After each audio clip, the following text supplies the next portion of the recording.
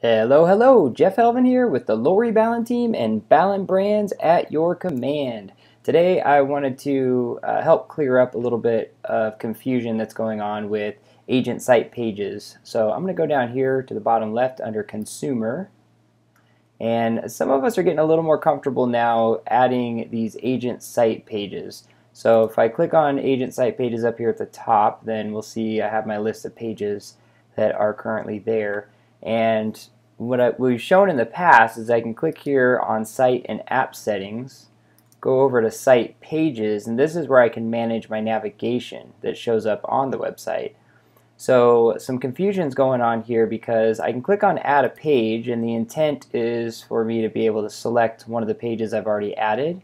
But in some cases, maybe I'm just realize, oh, I don't have that page here, I don't see it, so I'm going to go ahead and add one. So I'm going to go ahead and click on Create New Site.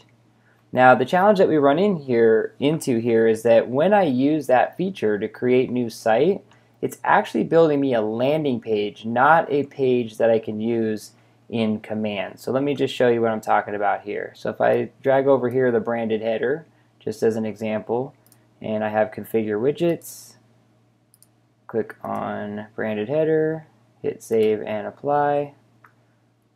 Oh, give it text. Okay, so save and apply.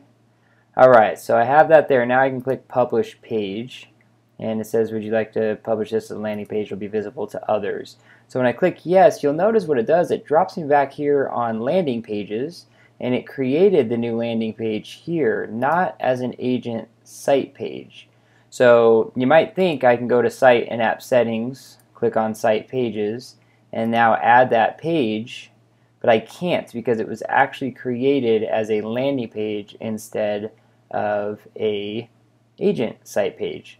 So again, where I started this was I clicked on Create New Site, which on a previous page, if I go back to agent site pages and I click on Create a New Site, I get the option to do it on my agent site or as a standalone page.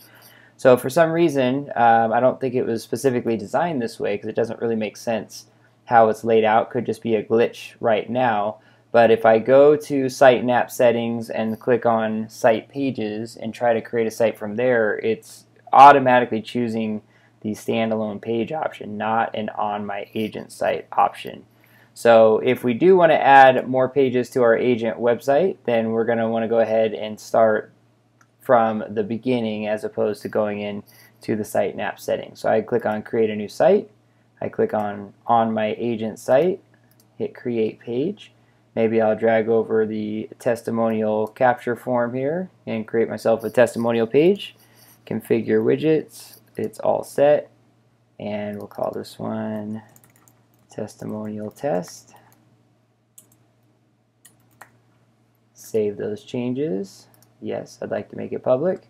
So now it actually shows up here under Testimonial Test.